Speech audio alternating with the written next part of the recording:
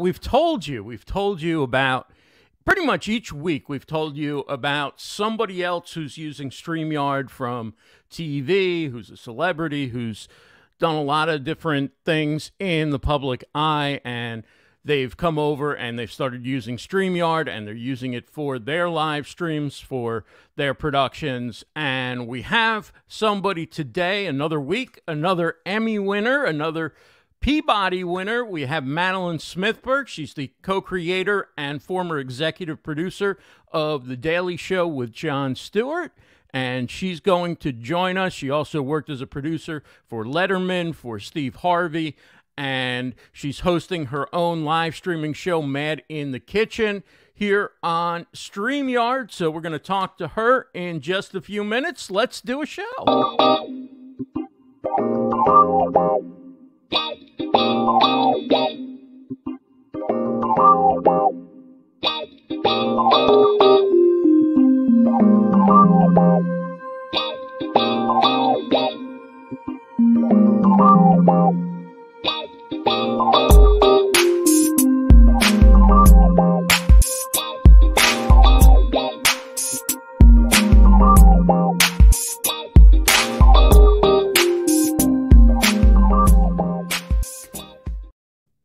Hey gang, Ross Brand here for StreamYard Connect. Welcome everybody. Happy New Year. Welcome to 2021.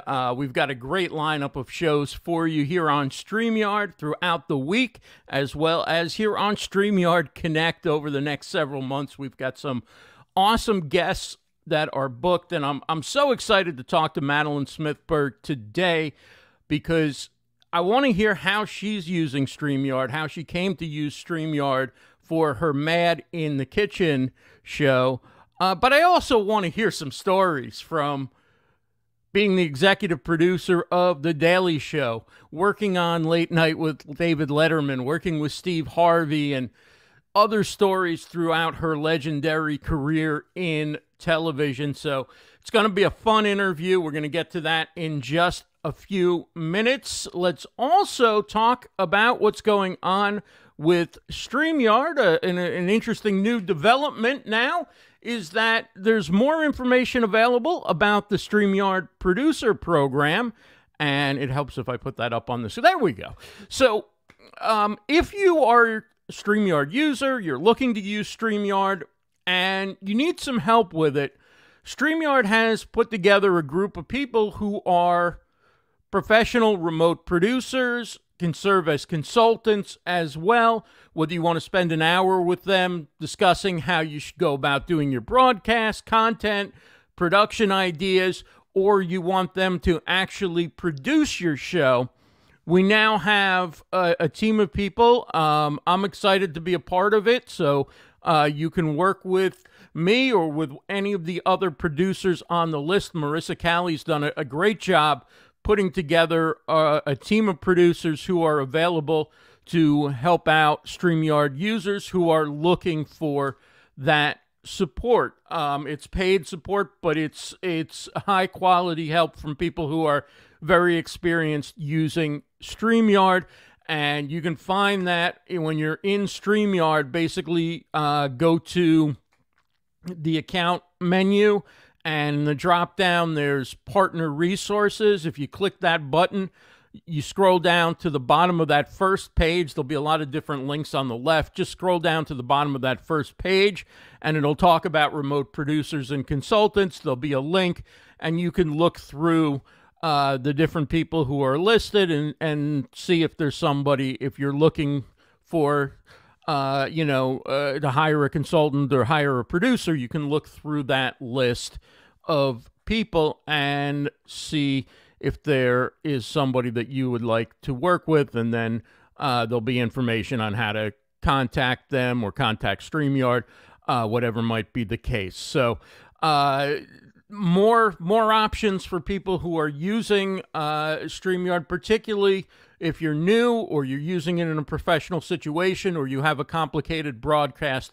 It's a great resource to have, so we're excited about that. Let's turn to the industry news, and of course we have somebody from the TV industry, who will be our guest, Madeleine Smithberg from Mad in the Kitchen in just a few minutes. But Chris Hansen, for those who may not remember, I think it was in the 90s, he was working on Dateline NBC, and he had a segment where basically he would set up for people who were, how do I describe this? People who were basically trying to arrange dates and so forth with underage people through the internet.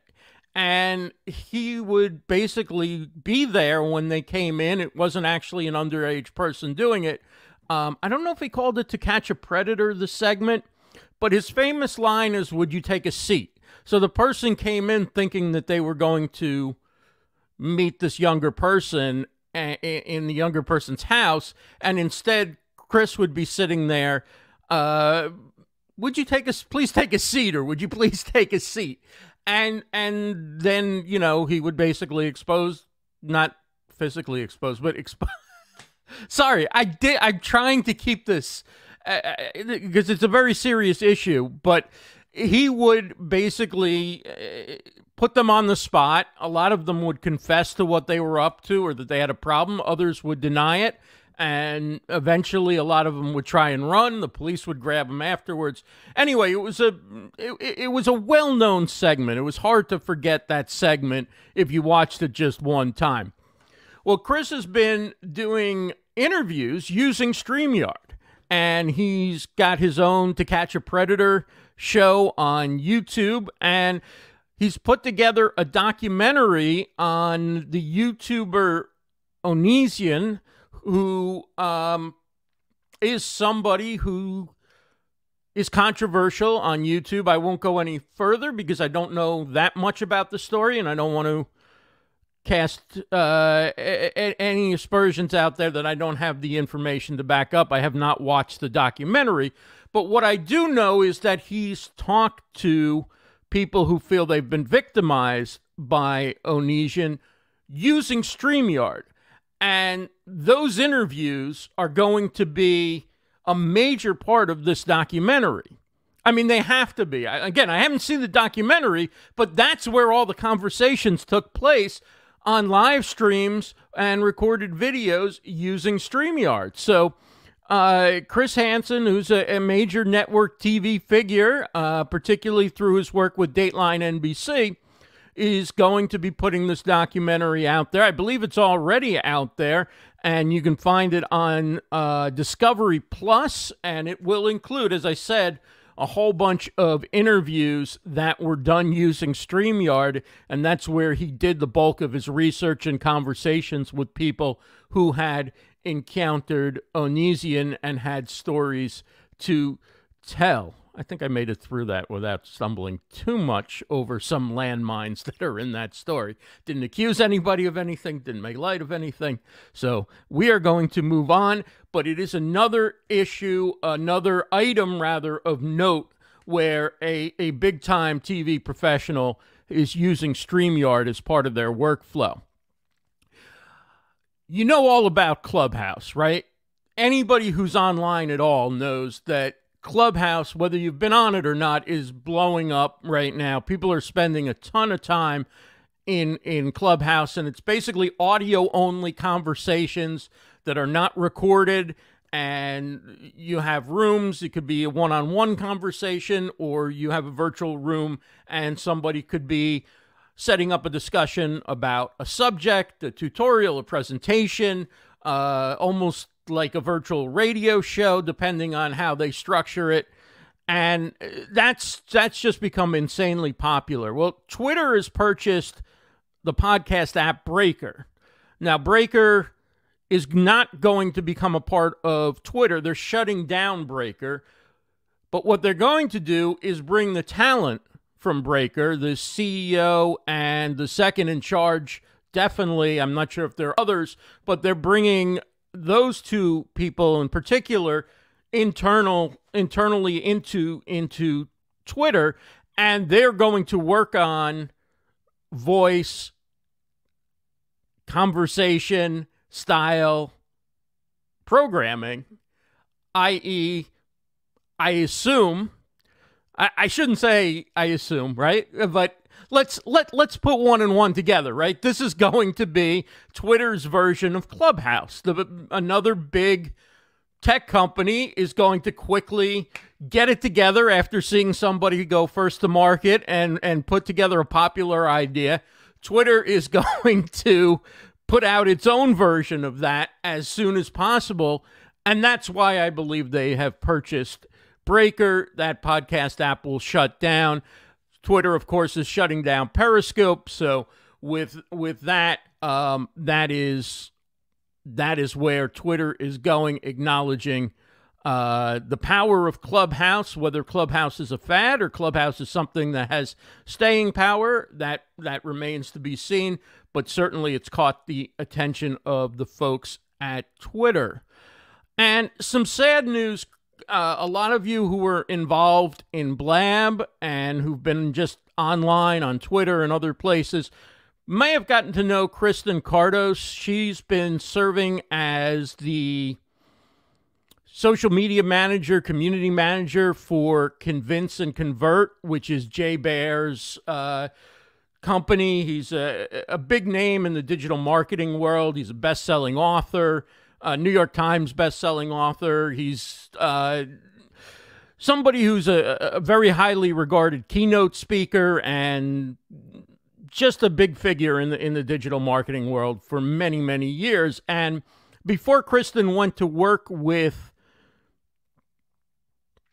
Jay, she was working with Brian Fanzo, who was one of the early power players on Blab and Periscope, and in particular, she was instrumental in putting together, very much a behind-the-scenes person, although a lot of people knew her, but Kristen was instrumental in putting together Brian taking his podcast and his Twitter chat, merging them together and doing it as a live stream. So he would be live on Blab, holding a discussion and interacting with the people in the chat, while at the same time having a chat going on Twitter. And of course, having a superb community manager like Kristen Cardos is what really made it all happen for those shows. The one I think was called Social Business Hour that he did with Rachel Miller. There was Cloud Talk that he did with Daniel Newman.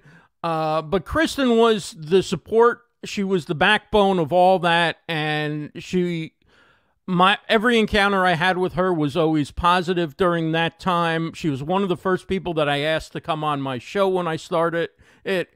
And not only did she say yes, but she showed up for my first show without even being invited, stayed there the whole time. When I went to call, she was like the first one to come in. So a lot of people have been sharing stories about how she was like just super supportive behind the scenes to a lot of people. I hadn't been in touch in the last few years, and her focus has been on Convince and Convert and Jay's work.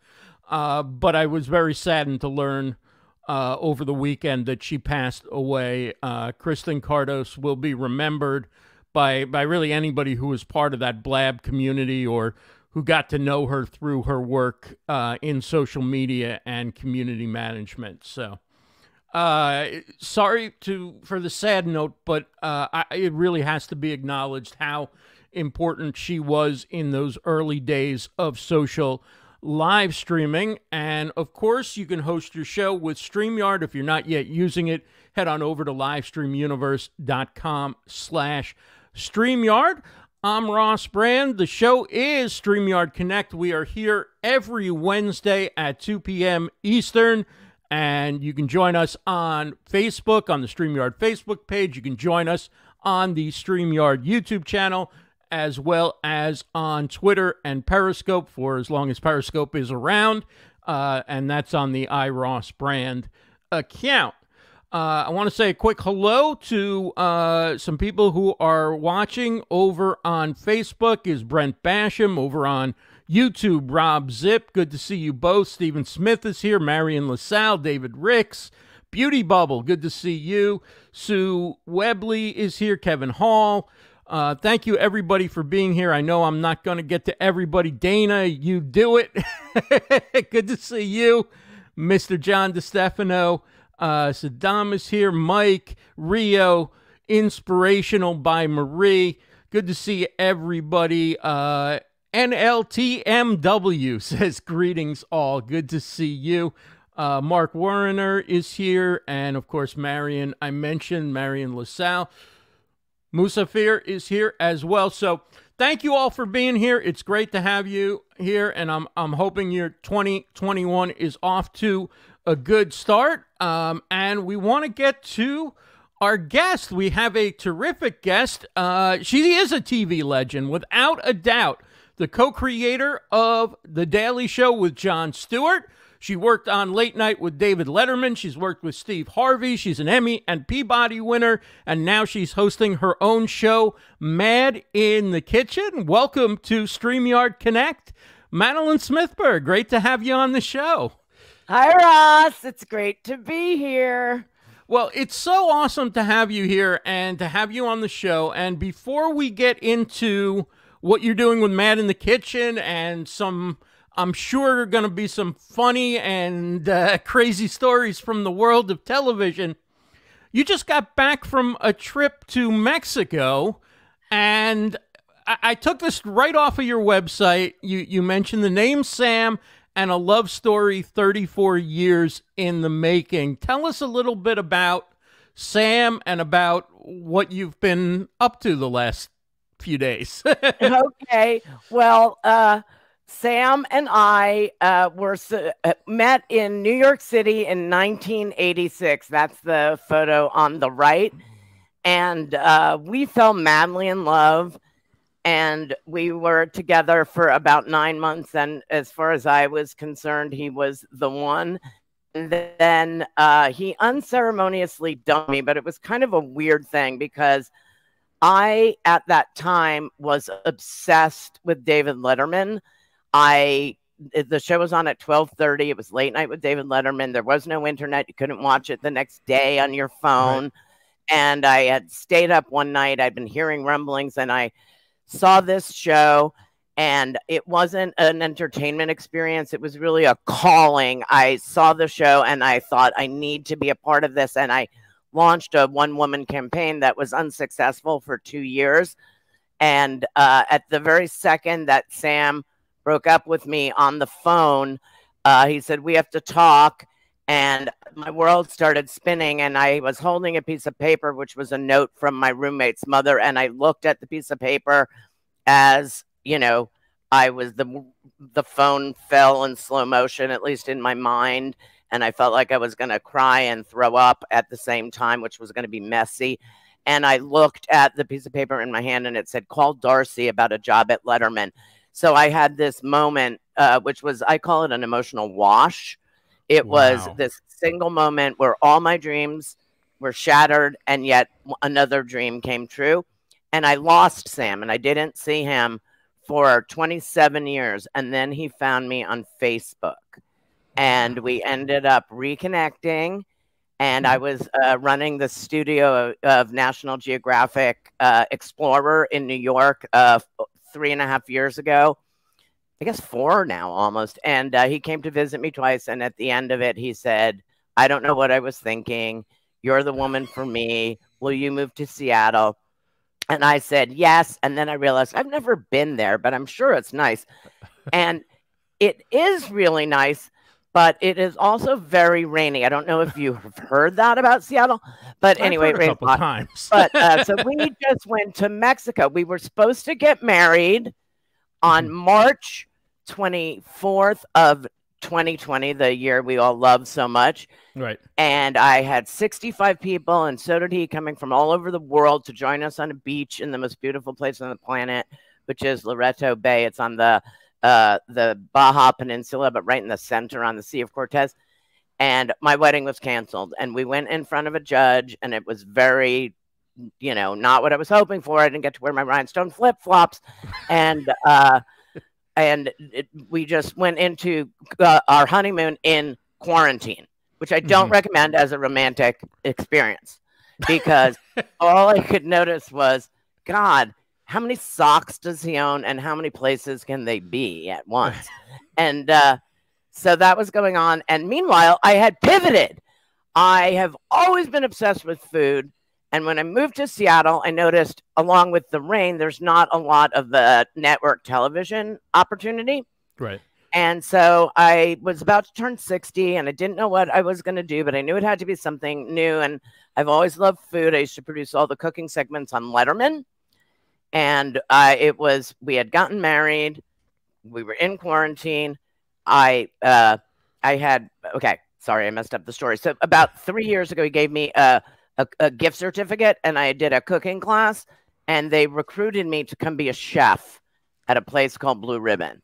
So I had pivoted. I went from TV producer to chef, where I was at the very bottom of the pile as opposed to the top where I had been. And it was painful. I got burnt and bruised, but I powered through. And when I turned 61, which was this past September, I actually said out loud to myself, I know that's weird. I said, look at you, Madeleine Smithberg. You're 61 years old. You're about to marry the man of your dreams. And you have pivoted to a new career as a chef. And then COVID hit. The wedding was canceled. Blue Ribbon closed. And I ended up lying on my couch in sweats for about 3 weeks, sobbing uncontrollably. And then one day, I don't know what it was, some force inside my being made me stand up. I was like, whoa, my feet still work. And I said, Sam, come into the kitchen. Here's my phone. I'm going to make some pasta and you're going to shoot it and we're going to put it on YouTube. And that's when my channel, Mad in the Kitchen, was born. YouTube.com/Mad in the Kitchen. It's really good. And if you look at the early videos, I've got I haven't brushed my hair. There's dishes in the sink, but it just kept growing and growing. And then Sky Gleason, who is now my co-producer, fell out of the sky.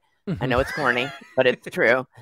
And he's like, I'm going to edit your videos. And then he started editing my videos and lighting my videos. And one thing led to another. Next thing you know, we're shooting outside in a garden with 5 cameras and a drone. And Mad in the Kitchen has been just growing and growing. And I started doing all this media and TV shows. And then I was on the Today Show on Election Day. And I'm going to be on it again on the 21st of this month. And you had a video go viral. One of your YouTube shorts went viral. It was crazy. It was my my dad's inspirational Thanksgiving stuffing. And we put it up and tagged it as a short. Thank you, Beauty Bubble, for that tiny piece of punctuation that changed the course of my life. And next thing you know, I'm going on a hike with Sam. It's not raining. Right. And so you go outside and you do more exercise than you would do in a month, in a day, just because you can do it without getting wet. And I'm up on top of a cougar mountain, no jokes. And all of a sudden I start getting all these messages on my phone, but they're mean. And they're like, is that a man? And she looks like Mrs. Doubtfire. And then many that I cannot repeat that were just dirty and awful. And I just got so upset. But then I go, wait, there's 10,000 of them. And then there were 20,000 and 30,000 and 40,000. And it went up to 129,000. And I had my first viral video. And I was like, Mrs. Doubtfire is the best movie ever. That is awesome. It's great how you were able to turn that around, because that's life on the internet, right? When you get recognized, the good is there, but the bad comes with it. And, it's not the same as in TV, or in my cases in radio, where the audience is somewhat invisible to you. Correct. Right? They don't have access to really tell you what they think. Maybe on a call-in show a little bit, but in general, there's no open forum, and the internet's a lot different. Well, it was my sort of induction. And the beginning of it was really, really, really horrible. And then they were insulting the stuffing. She lost me at chestnuts. That looked like... Everybody's got an opinion. Everybody has an opinion on stuffing. Get over it. But you have to know how many people had to love it. And those people often either just gave you thumbs up, or maybe they didn't comment at all. They smiled and then they swiped up to the next one. So... when you get that many people watching it, there are a lot of people who are enjoying it, and it was just great to see how you've gone to YouTube and really done a full range of content. You have recorded videos you have some videos that are sort of tutorials, how to make a dish or how you make a dish. You have live streams and interviews and long form content. And now you, of all things, went viral with your first short. It's so crazy. And we're also doing, Matt in the Kitchen has grown, and we now have, 4, 5 at times, key 6, 7, like people that come in and like just help. I have a person that does my food prep. I have someone that helps me write my recipes. I've got people helping with the graphics. Like, it's just been absolutely an unbelievable experience. And we're also doing Zoom cooking. And I thought I could do Zoom cooking. I had taught 2 friends of mine from high school how to make a Vietnamese turkey salad and lettuce cups in. It was really good. And I thought I could do this. And so I just put we made a graphic, and I was like, Zoom cooking available. Next thing you know, we're booked solid. We did one Amazon. We're doing another. We're doing the National Teachers Union, the local Washington Teachers Union. We're doing RDH and Associates, which is my husband's company, and his boss's Christmas party, which is taking place in January. So this between the channels, so we do the episodes, which are just, here's something, I'm going to make it and tell you about it. We do a lot of short form now. I'm really getting into the short form because I just want to be insulted publicly. And that seems to do the trick. And then the live is really, this is where it goes back to who I am, and a person that has produced live and live to tape for 3 decades. Comedy, election night shows, State of the Union shows. I love live, and I've always loved it. And so we did one, and we had some technical issues, which we're ironing out, but we did a pizza party where I wanted to play with the notion of live. And so we ordered pizzas, and we had pizza races. And that's something you can't do in a recorded show. Like, it just doesn't work. You need the real urgency of the live. And it worked. And they both showed up, and one brought a bottle of wine. I had a house band. So I think like the true show that I, Madeleine Smithberg, want to ultimately do, which means have somebody pay me to do and give us some resources, which we do not have right now, but we're doing it. We're scrappy. Would be sort of a late night feel live cooking show with comedy guests and political guests and other chefs and music and comedians and just, fun little playing with the world and doing it live. I've got the live bug. That sounds like a lot of fun. That sounds, are you looking to do it online, on TV, a combination? How are you kind of looking to integrate TV and interactive online video? I don't really think there's a difference anymore.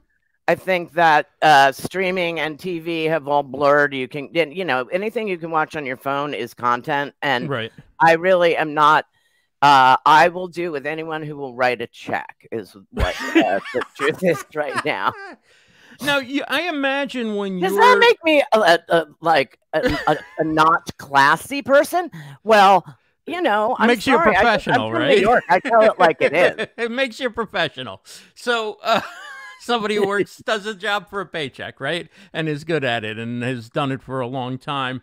And so my what I wanted to ask you is that when you were doing your training and you were becoming a chef and you became a chef, and I'm sure at some point you made peace with like, okay, I had a great run in TV and I had some wonderful experiences and met wonderful people and won awards, and I'm okay with, I'm going to close that book. In fact, I'm enjoying my new life. I'm enjoying not the pressure of having to have a show on, right? I mean, that's where I could, in my own small way, I went through the same kind of thing when I left radio. I never pictured I would be back doing this again. And times change and media changes and opportunities change. And you realize that this is an incredible way to communicate what you love and what you like to do. And I mean, if I can start an empire on my phone in my sweatpants, this is pretty cool. I never would have imagined that it would have, come to this point. And I'm having so much fun. And I've spent 3 decades producing other people. Right. Some would argue I'm one of the best producers of talent that has ever worked in the business. Even Jerry Seinfeld told me that. And yet now I'm turning my skill set on myself. And it's real. I never did stand up. I never wanted to be in front of the camera. If you put a mic in front of me, I would clam up. I hated the sound of my voice. I couldn't stand how I looked. So I just gave it to others and made stars. I made a lot of stars. Like, if you want me to list them, Stephen Colbert, Steve Carell, Jon Stewart, Mo Rocca, Ed Helms.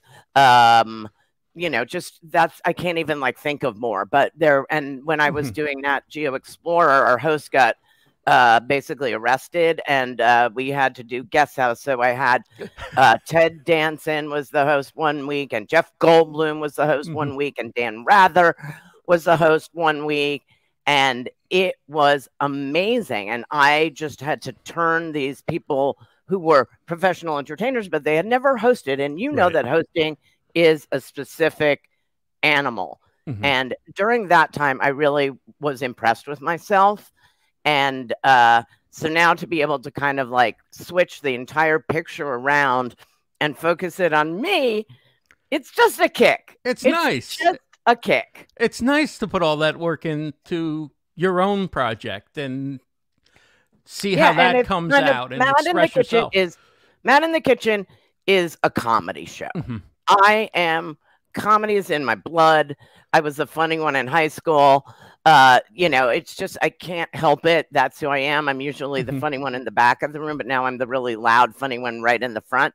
Right. And the show, even though it is about food, and I love food, and I think I'm actually a very good cook and have great ideas, but my audience are people that have been scared of cooking, and I make it really approachable. I make it very simple, totally delicious, but in ways that are attainable. Right. And I make you have fun so you forget that you're scared. Right. And it's almost like, the pill they give you before the colonoscopy. So that's how I a visual my show. But it's really a comedy show that has a lot of cooking in it. And even if you're not interested in food, chances are you will be entertained because I'm ridiculous. Yeah, I mean, I look at some of the recipes and I say, that's probably not something I'm going to make. But, hey, it's a fun live stream, so I'm hanging out till the end because I want to see what's going to happen next, what jokes she's going to tell, who she's going to bring on, how you're going to approach it. So what made you decide to use StreamYard? There are a lot of tools out there for producing shows online. What made you choose StreamYard for Mad in the Kitchen? Okay, well, Sky Gleason, who I was describing, who is now my partner in Mad in the Kitchen and my co-producer on everything, gets up every morning and gets on this chat group called Office Hours that you know about. And there he finds out about all kinds of technical breakthroughs, technology that can support live streaming, I think is really what the gist of it is. And he came over one day and he said, "You're not going to believe it. There's this software that I can download that will turn my computer essentially into a control room and a switcher, generate graphics. It's like what would be thousands and thousands and thousands of dollars in hardware is an affordable subscription a month, and we can do all this stuff." And so we've just started playing around with it, and we're growing and growing and growing. And I got the live bug. So on February 13th, we're doing something called Mad Love Jambalaya, and Jambalaya, and a Cajun chef named Jameel Johnson, who's amazing, and a character is going to teach me to make jambalaya, and it's going to be pre-Valentine's Day, pre-Mardi Gras. It's going to be, so that's the next one that's coming up, and I'm very excited about it. Well, what's fun is that I took a screenshot of your show, when you were doing your own cooking show with guests, and then I took a screenshot of you when you were on the Today Show. And I don't know if you saw this, but I did a short that I put on YouTube. I think I put it on Reels or TikTok, maybe, I don't know. But basically, I was like, YouTube, right, like StreamYard from YouTube, Today Show, StreamYard from YouTube, Today Show. Okay, like, here's the deal: the Today Show wanted just iPhones, FaceTime. And your video quality was so high quality, but when you looked at the way you structured it with the guests and everything, it really didn't make any difference. That's what I'm saying. Unbelievable. It does not matter. It does not matter. No one says, "Oh, I really enjoyed that thing I watched on TV." We don't know anymore. Right. You know, I'm too old to stay up and watch the late night shows. So what I do is in the morning, I just watch the monologues on my phone while I'm watching TV technically. Right. But really, I'm just on my phone watching anything. It's all the same. And I think that in the sort of at the apex of the pyramid, you have feature films really hardly exist anymore. But what you have is everyone from feature films is doing serialized scripted dramas, and no one's missing popcorn. If you really want it, you can go make some in your microwave. Well, another technology. I think even when the lockdowns lift, the movie theater probably isn't the first place you're gonna go sit. Unfortunately, everything for people is gonna feel so movie different. Theater. I know. I feel bad. I feel bad for all the industries. By the way, the food industry decimated. I know. I mean, there's a lot of people that are not going to come through this in a positive way, and I feel a little bit guilty that COVID has actually been. It's been really good for me. I don't like to admit it, but just the fact that I could do a show from my phone in my kitchen in my, pajamas. Let's call it what it is. They call them sweats, but I sleep in them too, so they are really pajamas, and it's. It's a game changer, and it's very democratic. Right. Because the content that people want to watch is the content that gets the eyeballs. Right. And there's no gatekeepers. So come on, eyeballs, let's go. There's no gatekeepers like, for instance, you were at the Daily Show or Letterman to get past in order to create your content. The gatekeepers come when you want to monetize it. Then you have to actually get somebody to say yes to you. But to create it and get started, it's so easy now. It's just crazy. And, I'm really having a blast. I feel like I'm on a ride. And I've given over to, let's just take this ride. Like, let's see, this is what I've done in 6 months. I'm just excited to see what I can pull off in a year. Right. Well, let's take a look back at TV. Aww. You worked with David Letterman. You were obviously either a big fan or somebody who just totally appreciated what he was all about, and you got to work with him. I was watching that clip, and I couldn't tell whether you were angry with him or you just didn't really want to be on camera. No, I did want to be on camera. I was playing the part of the offended employee. So basically, his assistant, Lori Diamond, had run the marathon, and I had handed her a banana, which is what I was told to do. That a banana was really what they wanted, not water, because they can't really stop to drink, but the banana, they can just run, and that looks dirty, but it wasn't meant to be.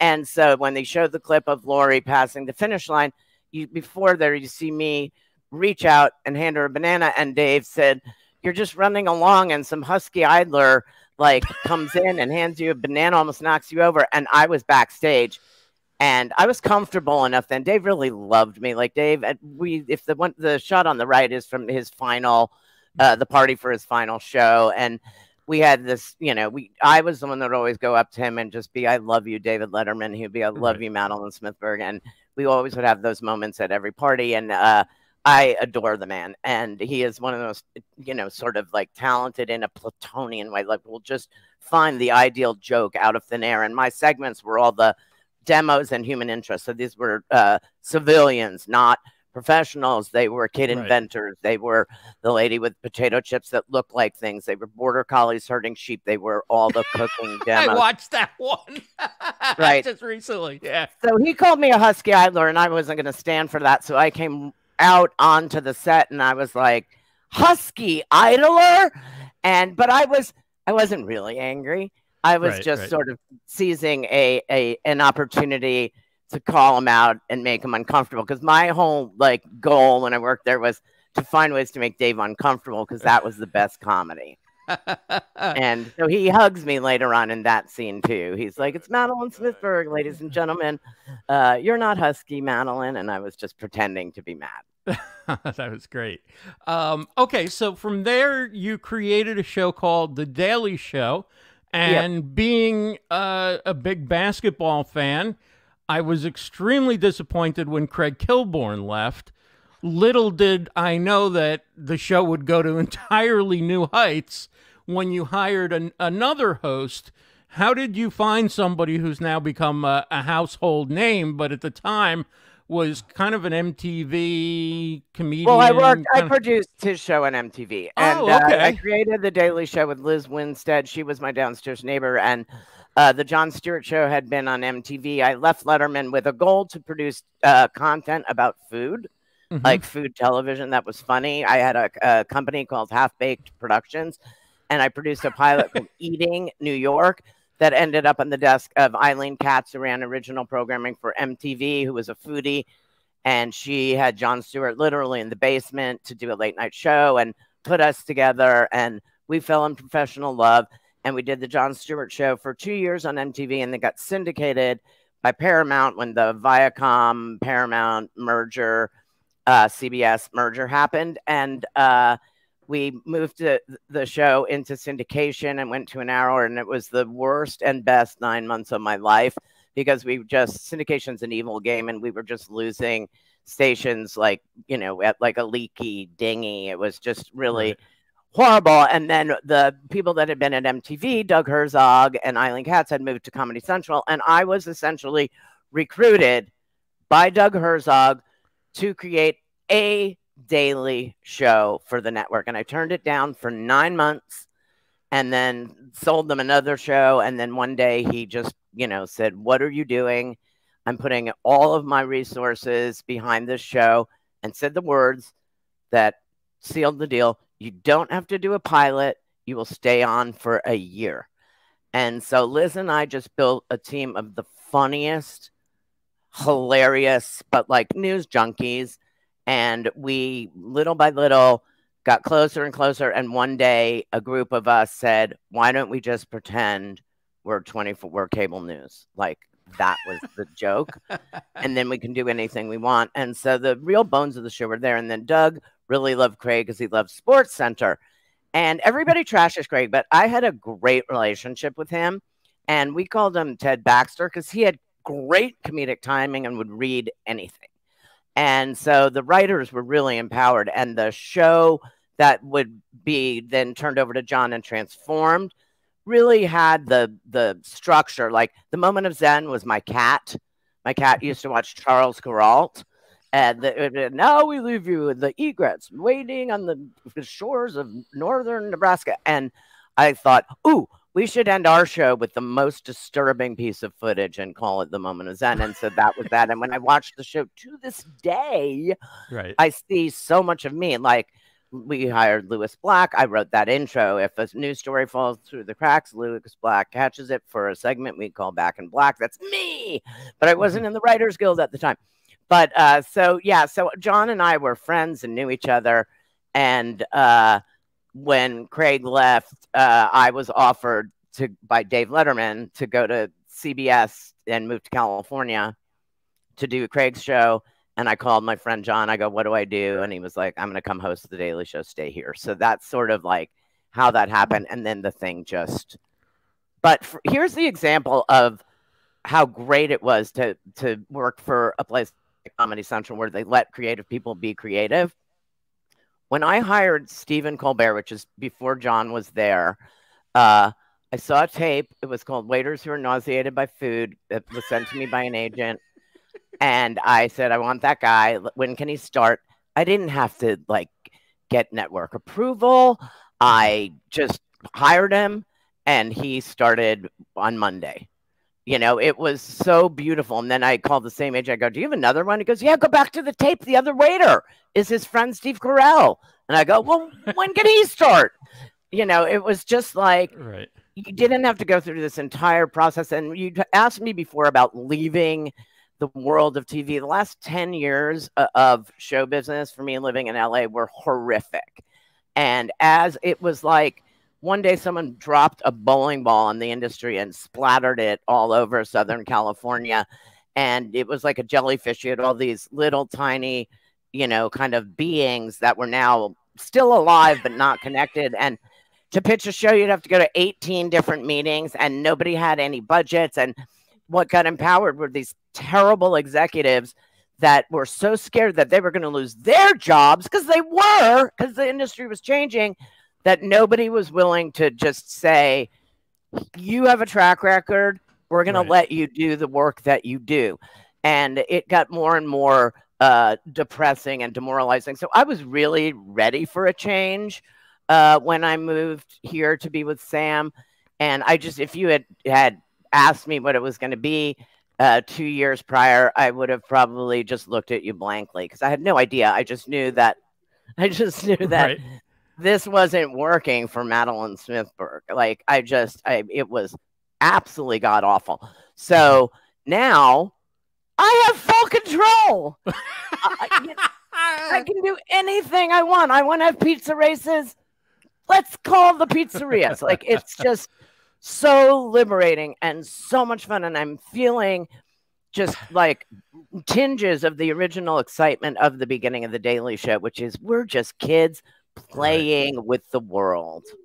Now, when Craig left and Jon came on, was there a dip before it took off, or did it take off immediately? No, it did not take off immediately. It took us I know the exact moment that the Daily Show that would emerge took form, and it started. We did a special. You should check it out. It was called The Greatest Millennium, and it was our year-end special for 1999.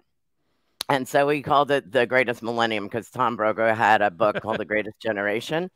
So we did a look back at the 1,000 years. It was hilarious. It was very conceptual. We had They Might Be Giants as a house band. We did some incredible, silly and brilliant comedy. And that to me was like a seismic shift had emerged. And the thing about it was that we were angry. We were angry at the media. We were angry at the world. We were angry at injustices, but we were also silly. And so it was a way of kind of taking your anger and channeling it into hilarity that we got us ready for the 2000 election. And The Daily Show became The Daily Show in the 34 days after the 2000 election, where it would take 35 days, 34, 35 for the Supreme Court to give it to George Bush, that the real media couldn't really say what they were thinking. And so everybody just started watching us in the media. And suddenly I'm on CNN, Jon's on the cover of this, we're here, we're there. And we became the show of record. And that's where it really, really, really happened. We were live for 2 hours and Florida flipped in the middle of our show. Oh, wow. And all my friends were at a Comedy Central party waiting for me. And I was watching the country unravel and trying to make it funny. We had like little jokes written about every state. And it was so far beyond that. And then the next day we went on the air and pretended we'd been on the air the whole time. So Stephen Colbert is smoking. Jon is like completely disheveled. There's coffee cups everywhere. And so it began. And in those, days that followed, we would just find more and more ways of shining a mirror on this absurd and tragic and unacceptable situation. And I did a story that I really love, which was I sent Stephen Colbert to Florida. And the premise was old people cannot make decisions. And so in groups. And so what we did is we went to a senior home and we told them that if they did our interview, we would buy them lunch, and then we gave them 5 menus and left it up to them to decide what they were going to order. Right. To show that these are the people that you let decide your election. And it was hilarious.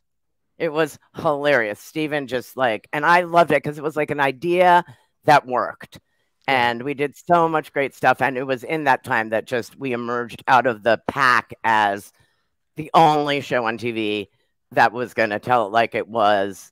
And it really needed to be told. And so it was just like my viral video. It was a confluence of circumstances that just all came together. And it was a very fun ride. It started out, you were more skewering the media, it seemed like. And then at some point, it was really making fun of the people who were making news as much as it was the people who were covering it. Right. That's where you were able to interject your viewpoint, so to speak, on what needed to be said, but doing it through a comedic parody of the news. Now, did you have people who were in the news business go, Madeleine, what are you doing? You're making us look silly. I'm trying to make a living. No, they loved us. They loved us because we got to do what they all wanted to do. And so we became a real darling of the media, which is just ironic. And it just shows that everybody loves being made fun of because people want to be talked about no matter what you are saying. Right. And they all have their own personal feelings about, you know, what had happened to media. And I have a lot of theories about that. And we can do another show and I can tell you about them. But we were the media darling because we were making fun of them and they loved it. But we were also able, because we were a comedy show, to say things that everybody thought but couldn't say in their own show. Wow. Well, you've had such an amazing career. There's so much that we could talk about. If you did want to come back, we could do a part 2 at some point. And it's always great to ask the person when you're on the air, because how are they going to say no? But we do want to take one last look at how you do your production. There it is, an ATEM Mini Pro. You've got the multi-camera screen, the DSLR, the mic on top. You're in your kitchen, and it's a terrific production. It's really professional, but it's fun. It's down to earth, and we love it. Madeleine Smithberg, Mad in the Kitchen, and of course, subscribe to her YouTube channel, and not only get great recipes, but comedy and a lot more. YouTube.com/Mad in the Kitchen. Madeleine, thank you so much for spending time. I have 2 people, Scott's holding his phone and myself, and I want to say hello and thank you to Bruce, Rachel, and a special hello to Chris Fenwick. Thank you for having me on. I'll come back anytime. I had a blast. This is fun. I love StreamYard. It's made me be able to do what I do from my kitchen. Well, it's awesome. Thank you so much, Madeleine. And when can we look for your next video, next show? We should subscribe to the YouTube channel. We're going to be dropping videos every Friday at noon Pacific. That's our new schedule. We're really gearing up to that. The next live show, I believe, is the Today Show. I'm on the Jason Show again. When is the date? We're doing a campaign. We're doing a campaign, and it's called What's in Your Fridge? And basically, we're asking people to shoot short videos showing us what is in your refrigerator. And when I did my video, I discovered that I have more cheese than a person should possibly have. And I broke the cheese drawer as I was displaying it. So look for what's in your fridge, and please post it with the hashtag and send us your videos. You can just post them on my Facebook page, my YouTube channel. You can message me, Twitter me. I'm at Mad in the Kitch all over the place. And Mad in the Kitchen is the page on Facebook. And of course, Mad in the Kitchen is my YouTube channel, where I need you. Don't let me down. Subscribe. Like and subscribe. Thank ring you. that bell so you get notified. Thank you so much, Madeleine. Bell, so you never miss an episode. There you go. So much fun. Thank you, Madeleine. Thank you, Ross. That's Madeleine Smithberg, Mad in the Kitchen. Subscribe to her YouTube channel, youtube.com/Mad in the Kitchen. And just really a fun conversation. And again, we're spotlighting people, and who better to talk to about working in TV and now using StreamYard to do your own production. And she's doing some great stuff over on YouTube in a variety of different areas, from the viral video with shorts to produced YouTube videos, long live streams. It's the whole panoply of different types of video creation, and it's from a real true television and video professional. So an honor to have Madeleine on, and we are, of course, honored that you all join us each week, every week, 2 p.m. Eastern, for StreamYard Connect. And we'll tell you about some other shows as well that we have here on StreamYard. You can check out the Town Hall every Sunday night with Gage and Dan, the co-founders, will answer your questions. They'll also update you on what's going on with the platform, new features, get your opinions on some of the things that they're working on and what they'd like to see. Tuesdays at 11 a.m. Eastern, it's StreamYard Tech Talk with Daniel Glickman. And then Tuesday nights, you can catch Dana Bentz hosting 2 Cents with Bentz at 8 p.m. Eastern. And then Dana and her sister Kelsey, every Thursday night, 8 p.m., they interview you, the StreamYard user. If you are using StreamYard in a way that you find others might be interested in, go ahead and reach out to them. They're always looking for guests from the StreamYard community. Dana and Kelsey do a great show. StreamYard Spotlight Thursdays at 8 p.m. Eastern. And then, as I'm losing my voice here, come back, please, and join us next week on Wednesday and every week on Wednesday, 2 p.m. Eastern, for StreamYard Connect here on the StreamYard Facebook page, YouTube channel, and on Periscope and Twitter as well. Thank you again, everybody, for being here, and hope your 2021 is off to a good start, and wishing you all the best for a great new year. Take care, everybody.